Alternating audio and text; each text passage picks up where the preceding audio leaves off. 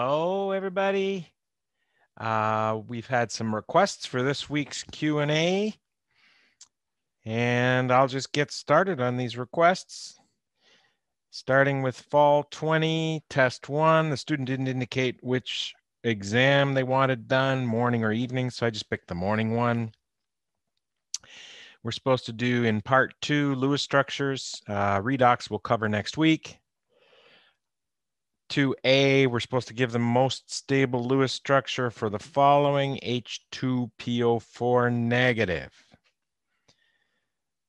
So H2PO4 negative, we'll just put it down here.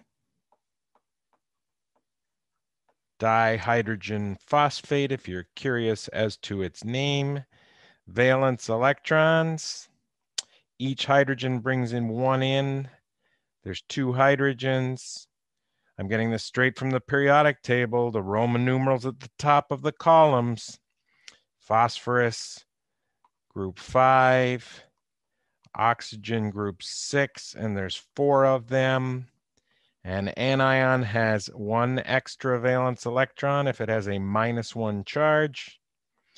Total here, 2, 7 plus 24 is 31, 32. No calculators. Reminder, no calculators. When you're said and done, you better have 32. I'm going to verify my number since I didn't have a calculator. Go from the back here. 1 plus 24 is 25, 32. Good. Skeleton, we're not putting oxygen in the middle if it's at all possible to not, and it is, especially when you have P. Please don't do this as per my last Q&A video. The H's are not attached to the P. This is another example of an oxy acid where H's are listed first, some element listed second, and then a bunch of oxygens third. The H's are both on individual oxygens. This P is surrounded by 4 oxygens. That's how you avoid making oxygen-oxygen bonds, which we must do if at all possible. And you just pick 2 of the oxygens to connect an H2. And there's your skeleton. In the skeleton, each bond you drew used 2 electrons. So you have used 2, 4, let's do it from the left here. 2, 4, 6, 8, 10, 12. 32 minus 12 electrons, coming up with 24, 20 more. Gotta be careful here. 20, I put lone pairs on the outside till the octets are full. There's 6, 8, 10, 12, 14, 16, 18, 20. And you might think you're done.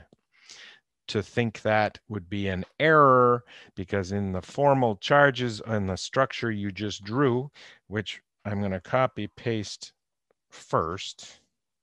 You don't have to do this on the test. I'm only going to grade your final answer. But when you do the formal charges as per our last Q&A video, if you haven't seen it yet, then please watch them in order. You get a minus here, you get a plus here, you get a minus here. You can get rid of 2 of those formal charges by simply sharing one of the anion lone pairs with the phosphorus. You pick which one you want. Bottom is just as good as top. Take off a pair of electrons, put it back on as a pi bond. You got rid of the formal charge here and here. Phosphorus owns 5 electrons when it shares 10. 1, 2, 3, 4, 5 bonds. It's sharing 10 is owning 5. The only charge left is this. This is your final answer, worthy of a highlighter. Nice big highlighter. So, Professor? Yes. Hassan, how are you? So, good. How are you?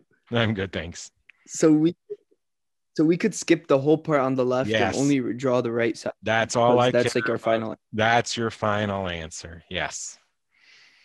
Okay. As a teacher, I like going And then step so we by wouldn't have step to by draw the step. beginning formal charges. I'm sorry, say it Oh, again. okay. I interrupted you. And Sorry. then so the three formal charges on the left, we can just, since there's a positive and a minus, we can just get rid of those two, and since they cancel out, and Right. then just do the normal bond and then leave one formal charge on. I'd like to say what you said is 100% correct, but I do want to point out a slight variation on this. It's a Mm-hmm. molecule that doesn't really exist, but if you're in the same family as phosphorus, but you're putting a nitrogen here, this is just an aside, you would not be able to do what we did earlier. I'm changing that to a nitrogen because nitrogen cannot go past 8 electrons, being in the second row of the periodic table. So you couldn't make that look like this. You'd have an octet violation on nitrogen, and you know you're not allowed to do that. So just an aside here. This would be the end of this one. Although I'm just pointing out right now this molecule is like a unicorn. It doesn't exist. Probably for the reasons that this one does. You can get rid of all those charges when it's too many to exist. But you see what I'm trying to say? Okay. When Yeah. you're in the So theoretically, third row or lower, you can go beyond the octet rule to lower your formal charges. Nitrogen's in the second okay. row, it can't do that. Phosphorus is in the third row, it can go beyond the octet rule, which is what we did, right? Okay. Yeah. So what I'm probably going to do now that I can edit things is make that the end of our first segment right there. And then we'll go with the big one for